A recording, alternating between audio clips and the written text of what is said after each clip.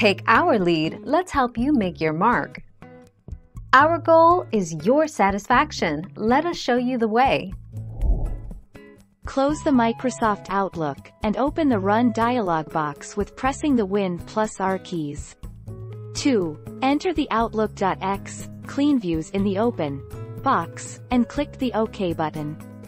Then Microsoft Outlook opens with restoring the default views of all folders immediately.